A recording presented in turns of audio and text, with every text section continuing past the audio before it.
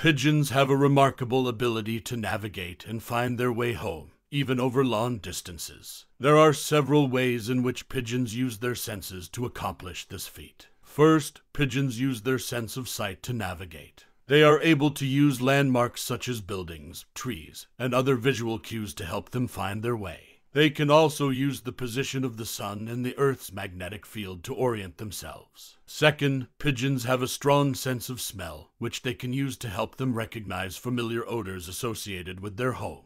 They are able to remember the scent of their home and use it to find their way back. Third, pigeons are able to use their sense of hearing to navigate. They can recognize the sounds of their home, such as the cooing of other pigeons, and use it to guide them back. Finally, pigeons have a homing instinct, which is an innate ability to return to their place of origin. This instinct is thought to be related to their ability to detect the Earth's magnetic field and to use it as a compass. In summary, pigeons use a combination of visual, olfactory, auditory, and instinctual cues to find their way home.